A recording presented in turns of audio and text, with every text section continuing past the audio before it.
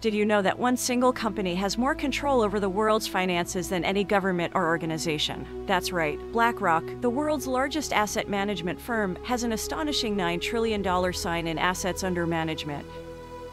But how did BlackRock get to this point of power, and what does it mean for the world? With over $9 trillion sign in assets under management, that's more money than the GDP of any country on the planet, except for the United States and China. But how did BlackRock get so big, and what does it mean for the world? Welcome to Wealth Building Channel. In this video, we will explore how BlackRock controls the world and the surprising ways in which its influence affects us all. BlackRock's $9 trillion sign in assets under management. To put BlackRock's power into perspective, its $9 trillion sign in assets under management is larger than the gross domestic product of every country in the world, except for the United States and China. This massive amount of wealth gives BlackRock enormous influence over global markets, allowing it to shape the investment strategies of governments, corporations, and individuals. The history of BlackRock. BlackRock was founded in 1988 by 8 partners, including Larry Fink, who is still the CEO today. At the time, the company managed just $1 billion sign in assets. But over the years, BlackRock grew rapidly through a combination of acquisitions and smart investments. By 2009, they had become the largest asset management company in the world, and they've held on to that title ever since.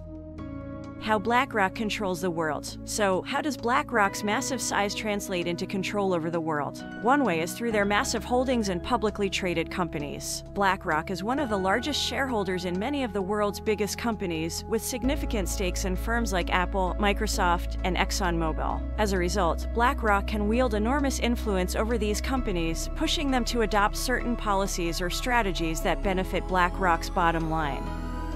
But BlackRock's influence extends beyond just individual companies. They also control a huge portion of the world's financial system. For example, BlackRock is one of the largest players in the bond market, buying and selling government bonds around the world. This gives them the power to influence government policies by exerting pressure on governments to adopt certain economic policies that benefit BlackRock's investments. BlackRock also has significant power in the world of index funds. These are funds that track a particular stock index, like the S&P 500. Since BlackRock manages some of the largest index funds in the world, they have the power to decide which companies are included in these indices. This means that BlackRock has the power to shape the entire stock market, deciding which companies get investment and which ones don't. The impact of BlackRock's control. So, what does BlackRock's control over the world mean for you and me? One concern is that BlackRock's focus on short-term profits over long-term sustainability could be harmful to the economy and the environment. Additionally, some worry that BlackRock's outsized influence on government policies could undermine democracy and limit the ability of ordinary people to have a say in how their government is run.